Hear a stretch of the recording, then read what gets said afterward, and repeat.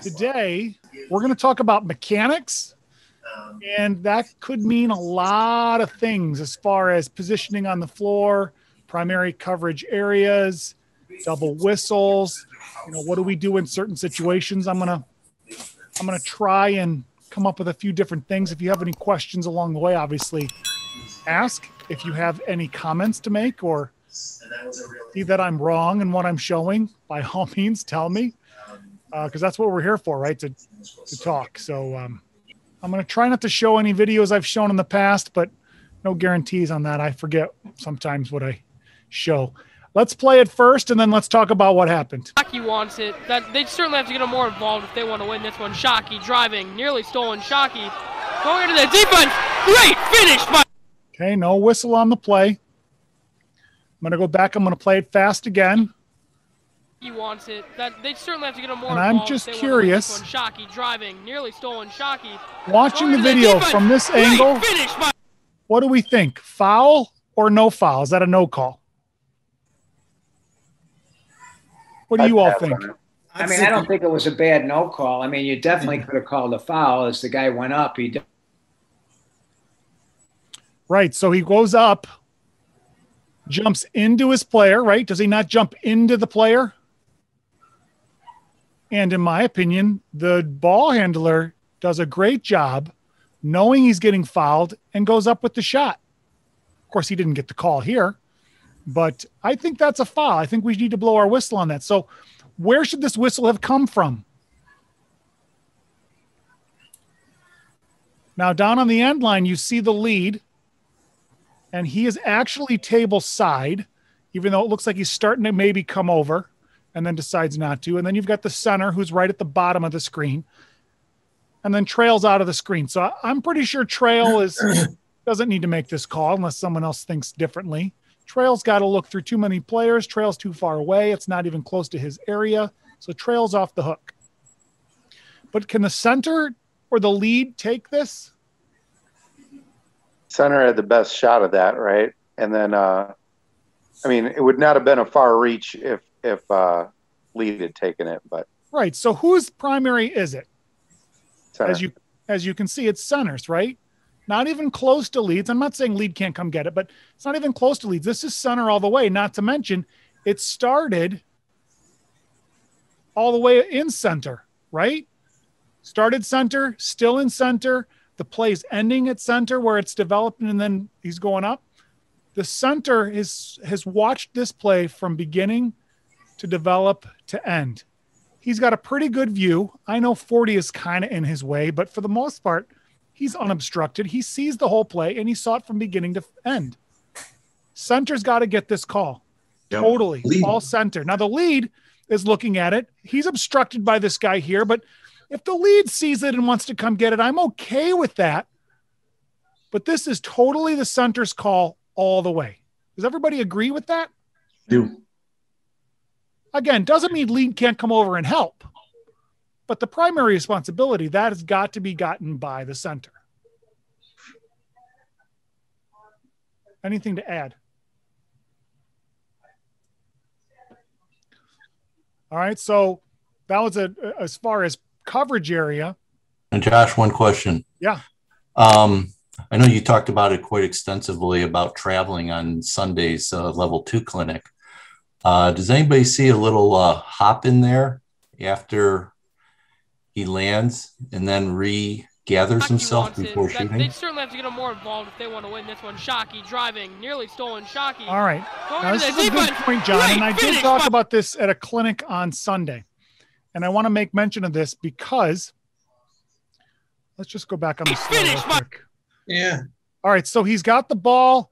Maybe I think he catches it while he's in the air. He might even catch it after he's down on the ground. And John, you're saying that really little hop at the end before he puts it up. That's what that one right there. Yes. Right there.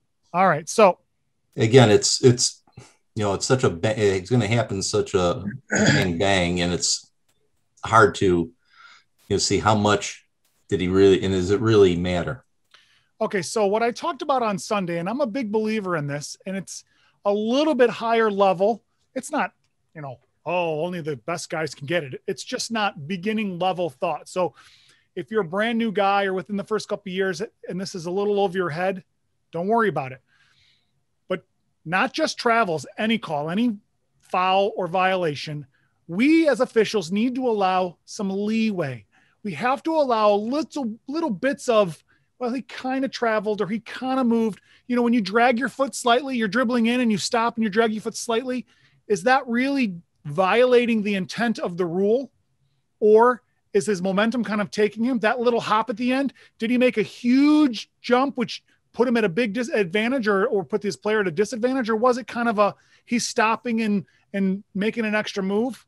In my opinion, a move like that, John, we need to give a little leeway to, unless it's a big one and grandma up in the, upper stand sees it. We could probably pass on that. If you think he gained an advantage by doing that, absolutely get it. But if it's just kind of natural movement of a player, I think we need to have a little more tolerance of things like that. That's me personally. Well, it's a few guys that think that, but. No, I agree with giving a little latitude in those type of situations. The other thing was, and maybe this is a pregame thing, as a crew, when you're the lead, are you going to watch the upper body, waist up, and the center, or trail is going to watch below the waist, or how do you handle that? Okay. So, and I don't mean to digress from whatever you want to cover today. No. This is all part of mechanics. This is all part of what should we be doing. The lead. Now, again, some of this is generalization of what I say. Nothing should be all or nothing, right? There's always going to be in between. But generally speaking, if you are watching the ball, not lead, center, or trail, if you are the official in your primary coverage area and you are watching the ball, you need to watch the body. Well, in my opinion, you need to see the whole thing, but primarily you need to see from feet to head. Okay? From feet to head, you need to see that because that's where most contact is going to happen. When there's a play where they start to go up and it's in this area where it is now, and you're both kind of equally to it, and the lead kind of has a good look and the center has a good look, the lead is almost always going to be looking at the body contact. Almost always. Because the lead can't look up, because then what's he looking through? Players. He's looking through, well, not just through the players, but now he's got all the basket and the rim and all that stuff up there. He's got to stay down low because he has obstructed view up top. Where the trail and the center, when they're further out, there's nothing obstructing their view from up top. Now, that's not to say these kids jump so high that it's in the way, but generally speaking, they're going to see from the ceiling down to, say, the shoulders or the waist. Now, again, if it's your primary coverage area, I honestly expect you to see from the feet to the ball, to the head. If it goes all the way up, you need to see it all. You need to get in a position to see it all. But generally speaking, yes, John, lead is down low, trail and center are up high. Does that answer kind of what you were asking or yes, suggesting? Yes, it does. And that way you can kind of be sure that you've shared the responsibility of that player, right? Mm-hmm. I can't stress enough though, and I've already said it 3 times. If it's your primary, you need to see the whole player, right? Because it's your primary. You need to know what's going on. All right. Let's go to the next one.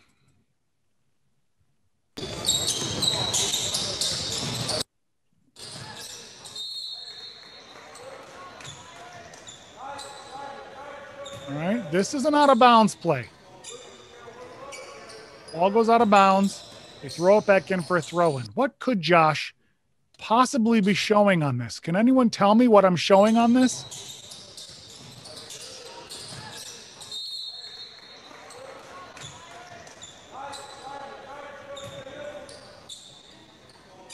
I think Trail should be administering the throw-in. Trail should be administering the throw-in.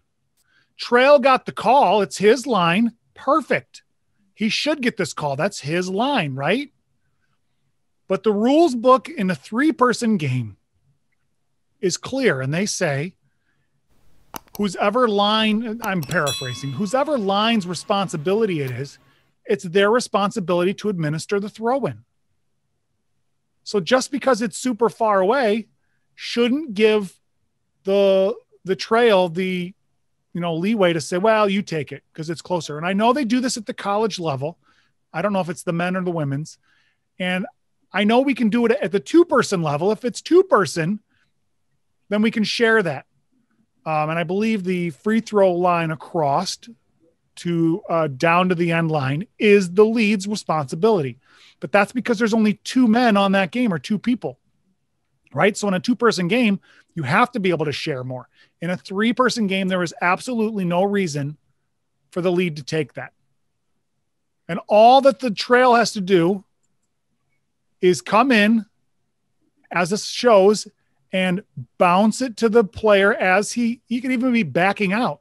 And you just tell the player, hey, I'm going to bounce it to you. Now they know you're going to bounce it. They're not going to walk up towards you to be close to you. Stay there. I'm going to bounce it to you. And then walk back out. So you're in position so you can see all the players. All right. But for throw-ins, if it's your line, you made the call, then you make the throw-in. Does everybody understand that? That's an easy concept, right? Let's not get lazy and pass it off. And let's not say, well, you've got a better position and so that can come out. You can bounce it far. You can bounce it and back out. There might be, again, I never say everything is all or nothing, but almost always that's the way it's going to be. There might be a situation where it's okay. I can't think of one off the top of my head, but I'm sure someone would come up with a situation where it might be okay. But for the most part, your line, you take it. Good? All right. Moving right along. Let's play this one.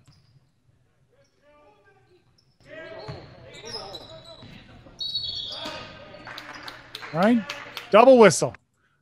Double whistle. I'm not worried about the foul. Was it a foul? Was it not a foul? I don't care about that. There was a foul, and there was 2 whistles that called the foul. So hopefully it was a foul. But what's important about this and a double whistle?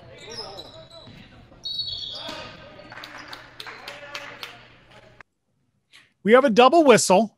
And did you see the official who reported it was the trail, correct?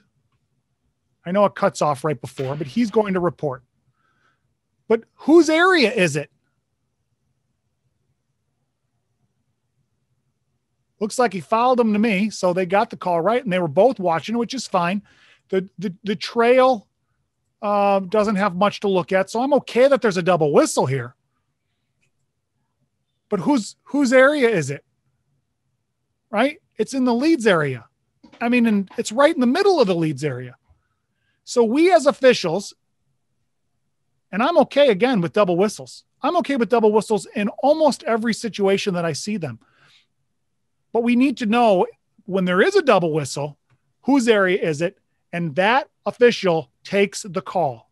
Unless that official, and this could have happened in this game, has had 3 calls in a row, 4 calls in a row, and they want to share, the wealth because otherwise it looks like they're calling the whole game. I get that. Then they pass it off and let their partner take it.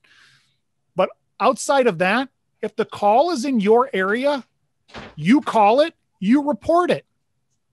Don't say it's a double whistle so you can have it and then, bail.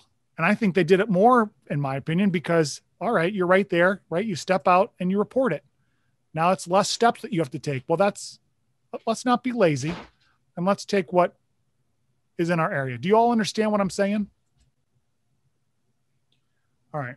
Anything to add on that video? Hopefully these are relatively basic concepts, but unfortunately, as basic as they may be, guys still aren't doing it. So that's why we're covering it. Here's another double whistle.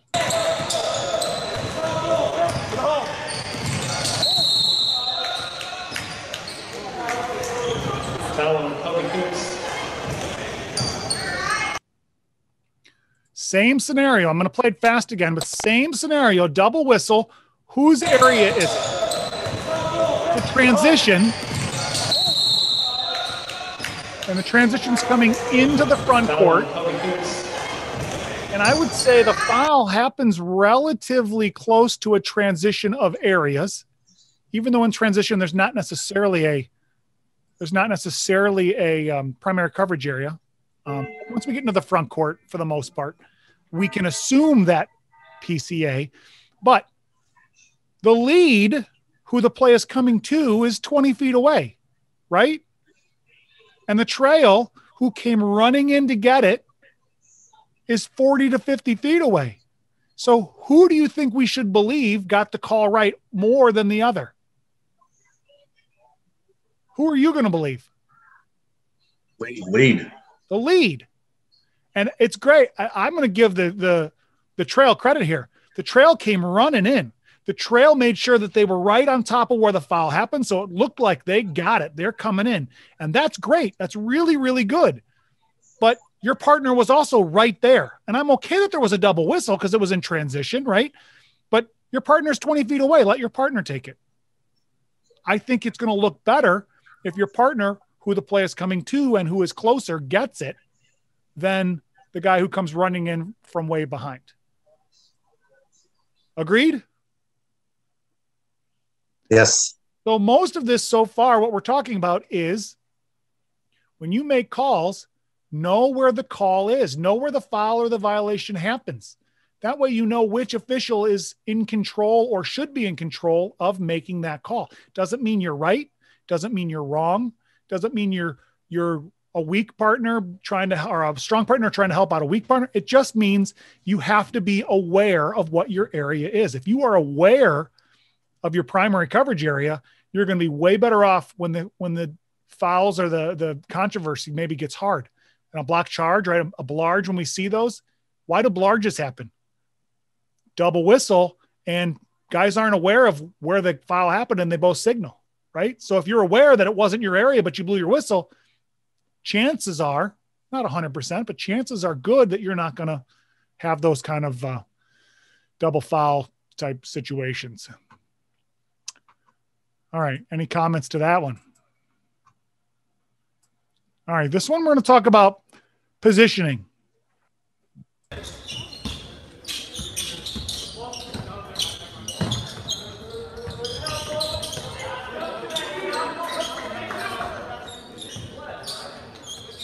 Okay, anybody see anything about that play worth talking about? Center's out of position.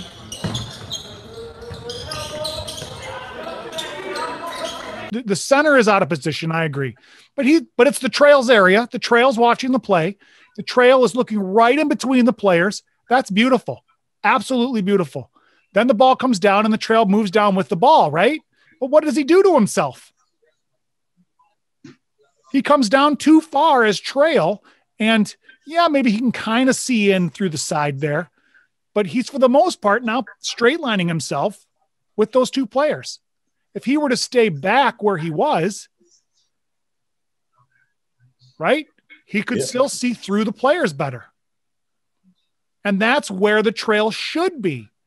And that's why when you're at the trail, and any position for that matter, you're allowed 1 or 2 steps above or below your home position. Your home position is at about the 28-foot mark, which is that white line there, roughly.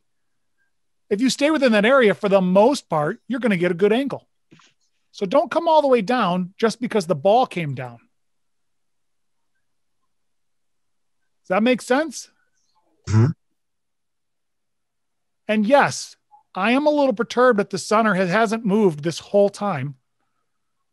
Don't get stagnant. As officials, I've done it myself.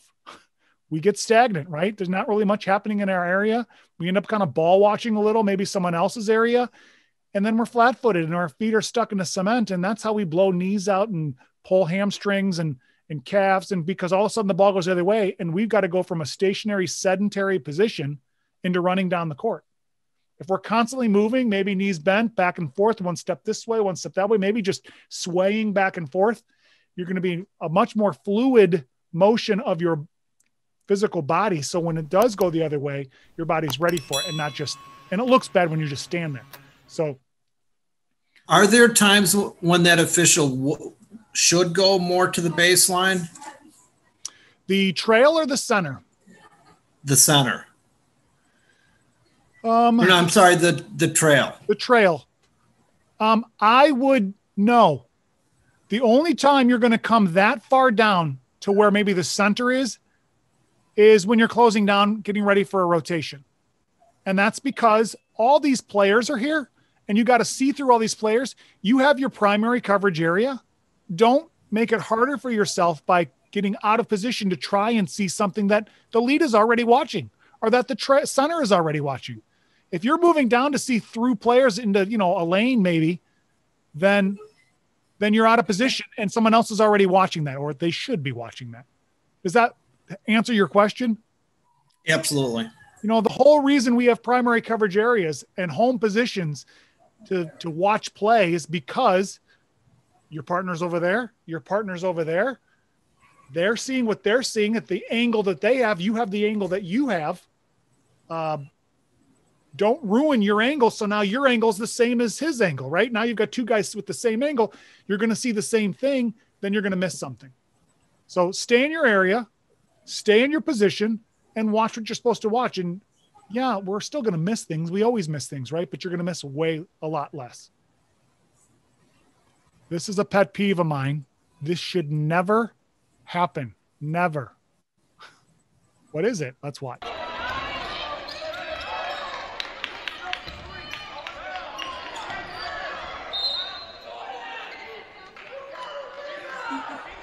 Okay, foul. Reports the foul. First of all, he's just short of the foul reporting area. I'm not going to split hairs. That's pretty close. All right? But get to the foul reporting area. First of all, there's no reason we shouldn't get to the foul reporting area. This is something we can completely control because there's no action going on whatsoever. Right? Everyone's waiting for us to do our thing, go all the way into the foul reporting area. But I'm going to give this guy credit. It's pretty close. But what is he doing? He's blocked. He's reporting through a player. Do we know? And look, he's even kind of reaching over. See how he's bending to the side? Because he knows he's got to be seen. Just either wait for the player to walk by or move even further into the reporting area. You're going to be rotating table side anyway. You might as well go a little closer and go just beyond. Never report through a player. You shouldn't have to distort your body. There, now he waits and then he reports and maybe even comes in a little bit more. We should never distort our body, move around the player, move around a coach, have to yell extra loud because we're so far away. That's a big pet peeve of mine because there's no reason whatsoever that should happen. Right? The play isn't happening so fast and I just want to be on top of it. Play stopped. We know where we're supposed to go. Don't get, and most of the time it's laziness because we want to report from the end line and save steps. And I get that. We all do it sometimes, but it looks bad. So anything to add on that? I didn't think so. I did such a great job explaining that one. All right. What do we see on this one? Tell me. Ball stays alive. I'm going to play it fast again. Did you see anything happen that we should talk about?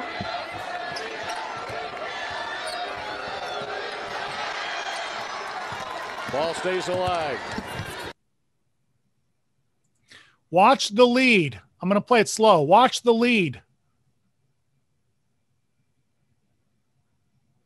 Where's the lead going?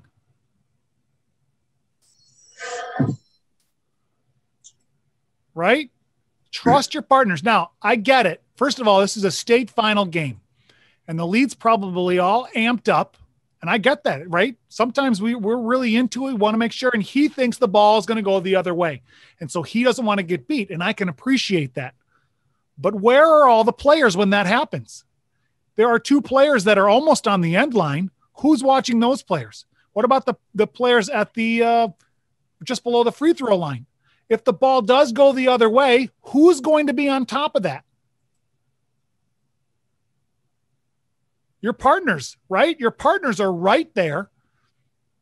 They're going to be down the court and be watching that play more than the lead. So as lead, don't get so excited, even if it is a steal and it's going to go the other way.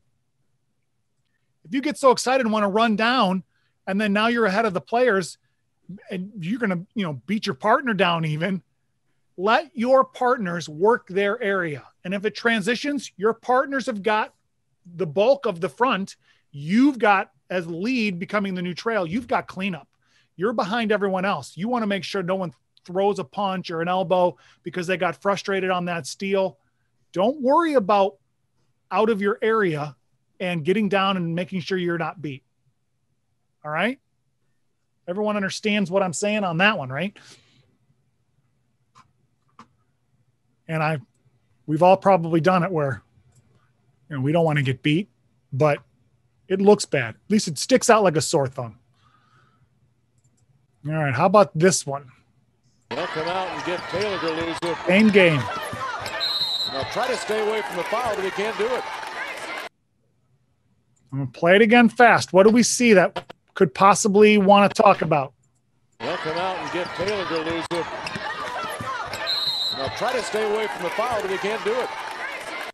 Anyone have an idea? Probably the lead's call because the trail was too far back.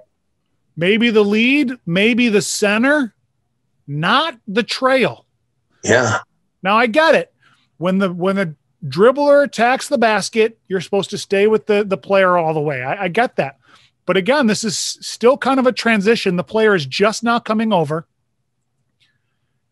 They go into the lane, and where is the trail? Trail's not even in the front court yet. I know we can't see her. And then she comes into the lane, and who's picking up this action? The lead, right?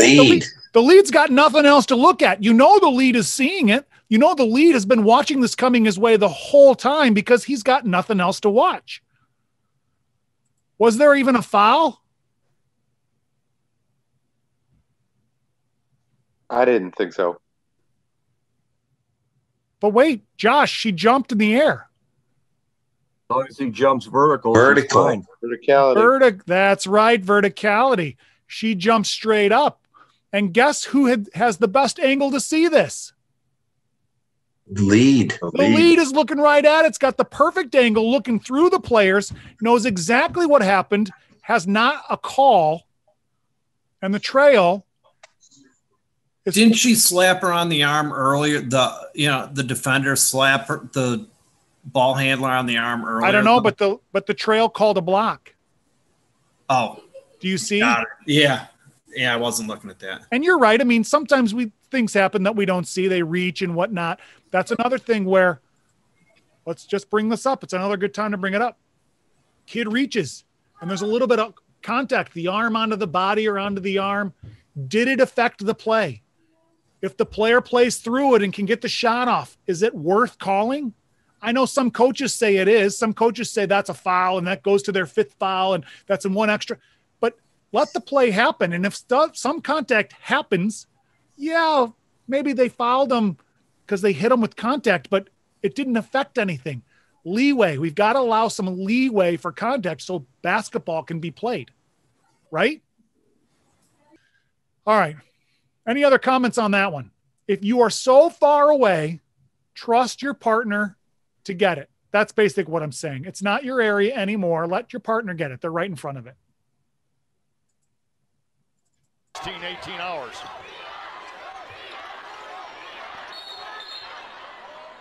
Belleville West has missed its first three shots and committed. I'm going to play it again fast. The lead had a call. The lead who's just transitioning, look where the lead is now. Table side, right? So the lead just came over, saw rotation was necessary. The center even picked it up and started to rotate out, which is good. Or maybe they were coming out to view the play better. And the lead comes up with something in the middle of the lane. Do you see the two players at the top of the key? One's starting to come through. The other one's got kind of his arms on him. You see that? Watch that play as it comes down. Belleville West has missed its On first his. shot, and his shots are committed. All right. Now, whose area is that? That's the C's. That's the C. Now, I'm going to say this is the trail because he's for the most part rotated over now, right? But the old center, new trail, even if it was still the center's, even if that official was still the center, what is the center watching? What is the new trail watching? Watching the ball, right? The ball. C's got to pick that up. Needs to watch the ball. So now what is everyone else watching? The center is watching his area, right? Now he doesn't have much to watch in his area, does he? His primary focus is going to be the players in his area, but his secondary focus needs to be that play. And why does his secondary focus need to be that play? I've already said it. It's the only matchup that's going on outside of the trail and then the one that's in the lane there, right? Yeah, trail's watching the ball. All right.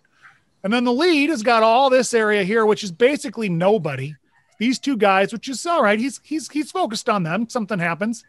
But he can extend beyond and see the players beyond because he's already looking that way, right? So the lead is already kind of seeing what's going on here. The lead is on top of it, seeing there's not much on his area, but wait a second. Oh, now we see some action. The trail, there's no way the trail should get this call. No way, because the trail has to focus on the ball. We all agree with that, right? When the ball is in your primary area, you are watching the ball or that matchup with the ball. The center should still be aware of that play because it was really the only matchup that was happening. But the lead also, who was looking through, can continue with that play. So in this clip, completely acceptable and a really good get, in my opinion, by the lead to get this.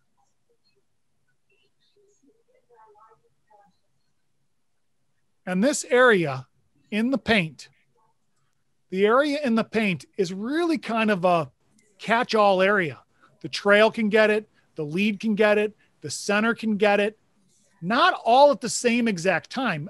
It depends where the ball is. It depends where the matchups are. But every one of those officials at some point could be looking in that paint area, whether it's a secondary or a primary focus. So knowing, again, what your fellow officials are watching, knowing that my trail is watching that play, so I got to be focused here, is going to help you when things like that do happen, because we don't want to say, oh, well, that happened in the trails area, so I'm not going to get that. I don't want to overstep my bounds. I don't want to reach out of my area, which we don't want to reach out of our area. But when we know that our partner's not watching it, then we do have to reach out of our area, right? So know when to reach out, when to get out of your area in order to save the crew. Not that that was a crew saver, so to speak, but it was a foul. I had to get it. So I thought that was a good one. Josh, this is Ken. It sounds like, or it looked like the players were spot in the middle of the three zones, right? Right, you know, where they all cross over. Right. So as long as someone does get the call of any of the three officials, as far as I'm concerned, it's better than not getting the call. I agree, Ken. Almost any one of the officials could have gotten that. And to be honest, if the trail had seen it in their peripheral, he could have gotten it. Probably wasn't watching the ball very closely if he did, but it was good. The lead got it. And if the lead didn't get it, maybe the center would have come in and got it. I don't know, but they got the play right. You're right, Ken. It's right where they all intersect. So,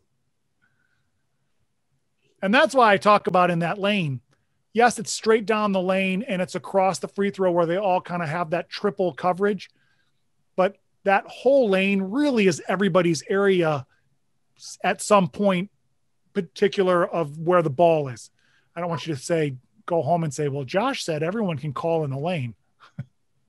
It's not exactly what I'm saying, but we should all be aware, because where is most of the illegal action happening when there's drives to the bucket? In the lane, right? Because that's the only path to get to the basket. So, all right. I got a few more. All right. This is, I think I put this on Facebook. For those of you who are on Facebook, this is an honest question. I'm going to play it out with the little text that I put in there, but there's no, let me just play it. It's a jump ball situation. And did you see all what the official did? I'm going to play it again. He comes in and he points. Okay. Blue's going to go this way. The other way. White's going to go that way. And then he puts it up, which, by the way, and I'm a big jump ball guy, really great toss. Straight up, just beyond where they can jump. That's beautiful. That is a beautiful, beautiful toss.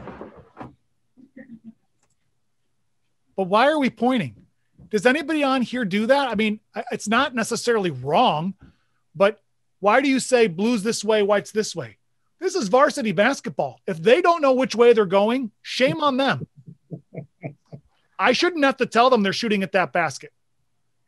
Right? Now, again, maybe I don't want to say it's petty, but it's not my job to tell them which basket they're going to. They're standing there. It's my job to make sure they're standing in the right spot, right? They should be facing the bucket that they're going to, but I shouldn't have to point. And if that's what you do, it's okay if you want to do it, but I don't think there's any reason to do it. So anybody else here do that?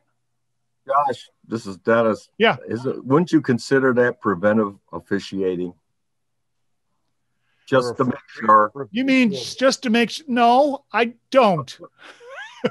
Well, I will say this. In a junior high game, Dennis, in a junior high game, yeah, maybe you need to help them out. In a freshman, sophomore game, yeah, maybe you need to help them out. But really at the varsity level, yeah, you're right. It is preventative. It's helping them out, I suppose, but they're supposed to know that. I don't know. The coaches are supposed to know all the rules too, and they don't. Well, that's true. Yeah. I'm not saying it's wrong if you're doing it. That's not my point. My point is we do a lot of things as officials that we don't need to do, like blowing our whistle at the end of the period. Why are we doing that? The horn signifies the end of the period. We don't have to blow our whistle unless the ball is close and it's going to go in, or it's not going to go in, and we have to blow our whistle to make sure everyone knows that we're waving it off or we're counting it. Yeah, that's why why do we blow our whistle on a foul or a violation? Who can tell me that? Why do we blow our whistle? Beyond stopping the clock. It's to make sure everyone looks at you. You blew your whistle. Okay, what do you got? If I just, signal, nobody's watching me, right? We have to draw attention to ourselves. So the whistle at the end of the game is the same reason. Use it to draw attention to yourself if you have to give a signal. I don't know. I just went on a tangent, I realize, but a lot of things we do that we don't necessarily need to do. So if you want to keep doing it, it's okay. All right. Let me see. Let me play a few more. Watch your head, by the way. I mean, Terrence Hargrove Jr. is way above the rim. They front the post again and get another double whistle. No weak side help. Double whistle. Got to make sure that your primetime players stay out of foul trouble. What do you think I'm going to talk about this? I'm going to play it again. Watch your head. What do you think is worth discussing on this play? Jr. is way above the rim. They front the post again and get caught. No weak side help. Got to make sure that your primetime players stay out of foul trouble. Center's call. Where did the foul happen? Center. We got a double whistle. Now I'm going to go back again real quick. Again, and I've said this multiple times, I'm okay with the double whistle. I think it's okay to have two officials blow, as long as it's not, in the corner and two officials are calling it. When it's in those border areas, I'm okay with the double whistle. But what do we need to do when we have a double whistle? What do we need to know? Give it to the primary. So the lead is pointing to the trail, which I guess is okay. He points again, which I don't know why he pointed again. and he still has his fist up. If you're pointing to your fellow official to take the call, why do you keep your fist up? You don't need to. That's my point. You've just given it up. You've pointed to your partner, and your partner, I gotta stop. And your partner made the call, made the signal, so you know that it's already been taken. So put your fist down. That's a pet peeve of mine for those that know me too. I hate people that hold their fist up when it's not needed. But know what your primary area is. And in this situation, the lead gave it up. It wasn't his to give up, but the lead gave it up to the center, which is good. Fine. You can point once, the center takes it, and you move on. Now let's look at the coverage. The ball is in the lead's area right now, right? I mean, I know it's technically in the trail, but the matchup is for the most part in the lead. Then the ball gets passed over, and now the ball is in where? Center. All the way to the center's area. So the center's picked it up. This isn't a drive to the basket where the lead stays with the player all the way. This is a pass. So the center is going to pick this up. Where should the lead be watching? Off ball. Now I realize there's not much going on here. It's kind of unexciting. But that's the lead's primary. The center has the play.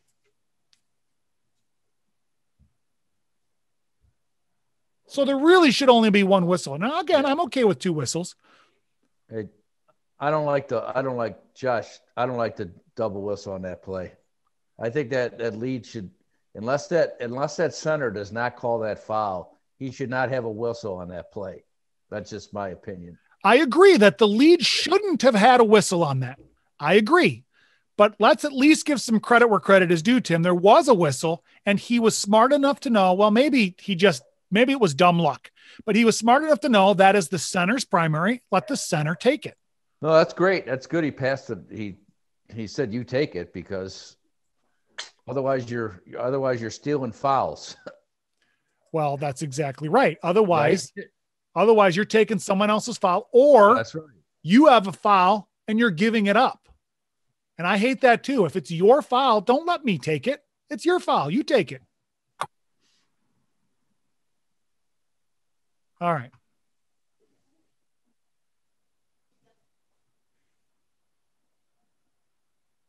All right. So right now, what do we have? As you can see, we got 2 trails.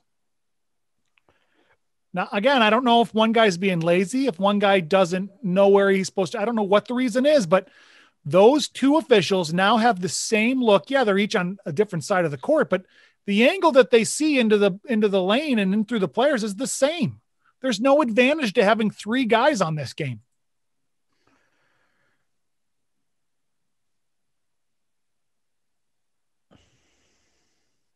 All right, so now if the lead rotates over, which is good, but wait a second.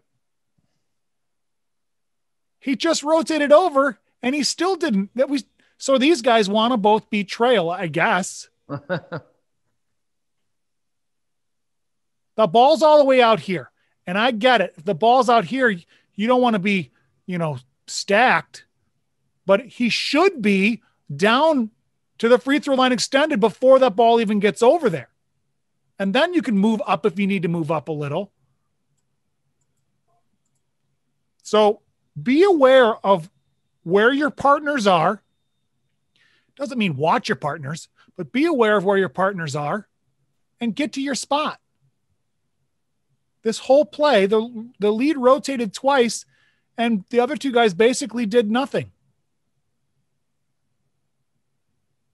That's not lazy. That's just not understanding. Well, maybe it is lazy. I don't know, but that's not understanding where you need to be. The whole point of a 3-person crew is, again, to have different angles. As I've said, you're looking here, looking here. So if the lead comes over, you need to now have a different angle from the lead or the trail. And the trail's going to move up so we can constantly have that triangle looking in through different areas. So know where you're supposed to stand and when you're supposed to stand there. How about last second shot?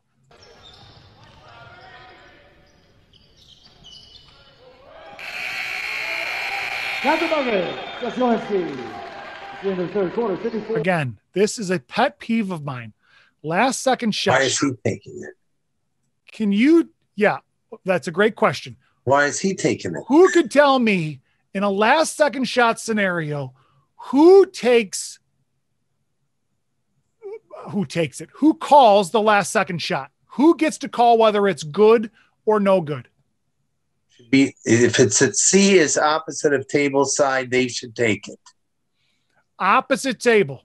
Opposite table. So if you've got lead and trail opposite of table, who takes it?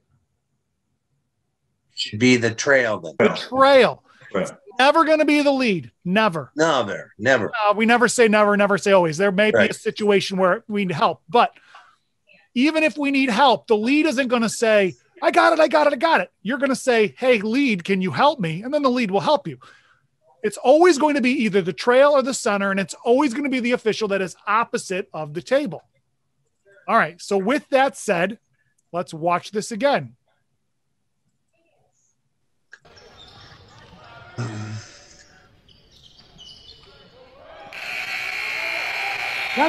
Who signals? Trail. The trail signaled. The wrong side of the court. The table side. It was an easy call. I get it. But the trail should not be the table side official shouldn't be making it. Even if you see it, even if you're the only one who saw it, wait to be asked. It should always be opposite table. Now, Josh. Yeah. Up in Wisconsin, we got a wacky gym where the score clock, the court was moved during the renovation. And we actually have a court where the trail would take a table side because it's opposite side of where the court used to be. You follow what I'm saying? So at pregame, we always say, hey, the clock's in the wrong spot. So the trail better take that because they're looking that way. Okay. So I'm glad you brought that up because that's a big misnomer.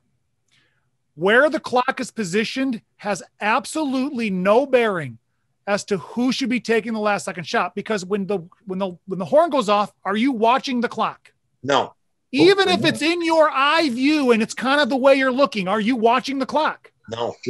I hope not, because then you missed to see if the ball left his hands in the proper time, right? Correct. So we are going by sound. Sound and sight. And if for some reason you have an illuminated light around the rim, we can go by the light, but the horn sounds it.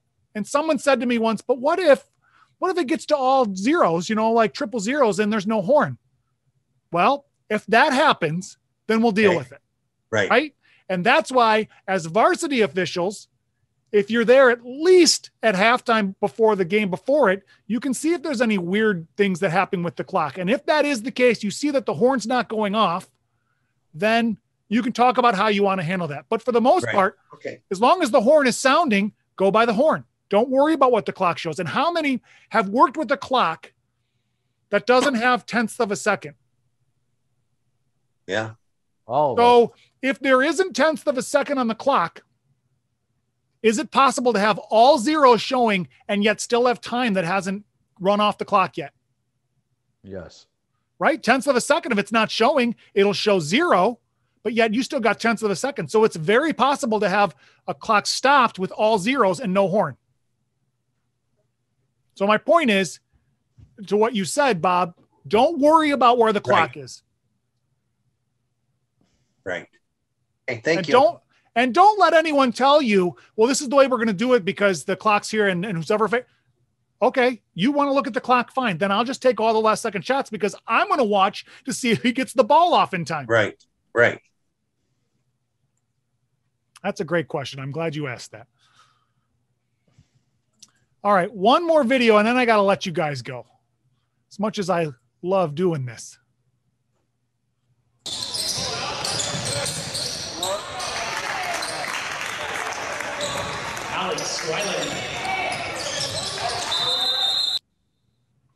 Okay, what happened? Threw the ball to nobody. Oh, wrong. He threw the ball to nobody, and it went out of bounds. And this official comes in and says, no, it's down at the end line. Is that right? The ball went out on the sideline. No one touched it. Right? But the ball went out there. But I don't know who said that. It sounded like Bob. Yeah, if the ball goes out of bounds and doesn't touch anybody, like it does here, didn't touch anybody, the rule says, since it's a throw-in violation, it goes back to the original throw-in spot. Right? Now, correct. As you could see, the official threw it to go where it went out of bounds. He didn't know, and I'm not going to fault him for that. But somebody on that crew, and the trail knew, somebody on that crew has got to know the ball doesn't go into bounds there. And get it right. Because you've got 3 people. Why just, oh, well, okay, we'll take it here, right? That's lazy. If you do it in a game where it's 40-2, I get it, right? You just want to get the game moving. But now you are setting yourself up in a habit of just doing what is easy. It's not what's easy, because in a game where it comes down to 2 points, it might make a big difference to take the ball on the end line as opposed to the sideline. But if you're not used to it and you just normally, oh, okay, go here, then you're not even going to think that it is a thing. So every game, no matter what it is, just do it right. And then you build that habit so you're always going to do it right. This is cycle end of our meetings for 2021. All right, 2020 to 2021. I've got a new schedule already set up. I'm going to put it up. I'll email it out to everybody.